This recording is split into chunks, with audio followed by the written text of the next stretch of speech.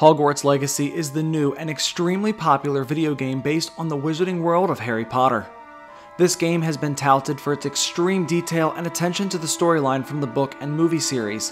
One area that caught attention is the ruins in the Forbidden Forest. This area has been mentioned in previous media, but was truly brought to life when Universal's Islands of Adventure built Hagrid's Magical Creatures Motorbike adventure. This multi-launch roller coaster takes riders in and out of this temple as they journey through the Forbidden Forest. When compared to the game, these two areas align really well in specific sections.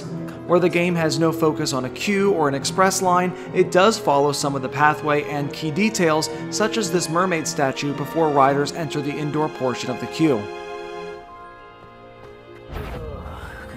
As you can see, it isn't one-to-one exact, but it is fantastic to see that many of the major architectural elements from the ride have made it into this game.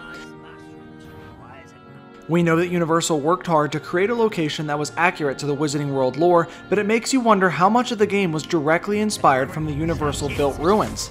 The interior doesn't fully match, but you can see similar room shapes and the general idea of the room. Except we won't fight Hagrid or those magical motorbikes in the video game. Once outside, you can again see the likeness. Universal planted hundreds of trees to recreate the Forbidden Forest in the middle of Orlando. While the video game world allows for a significantly larger walkable space with nearly every area and detail that is mentioned in the books, the Universal's Islands of Adventure space is no small location. The land area taken for Hagrid's Magical Creatures Motorbike adventure is substantial. Universal was clearly committed to making this a themed coaster unlike any other.